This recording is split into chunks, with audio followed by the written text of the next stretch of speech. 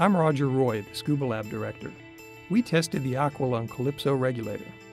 With top scores in its category for dry, easy breathing, it was our tester's choice for regulators under $400.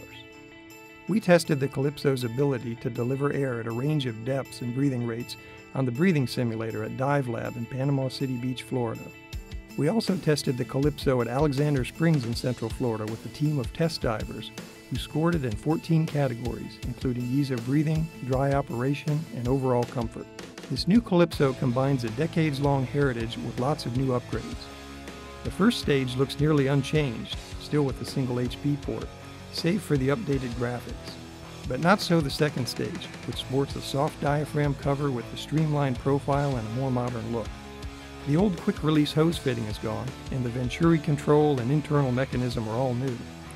A comparison with the earlier Calypso's breathing simulator charts shows performance has also been ramped up, with the new Calypso racking up excellent and very good scores and operating within our test parameters down to 262 feet.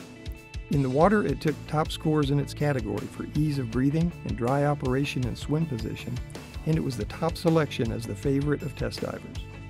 The Calypso is our tester's choice for regs under $400.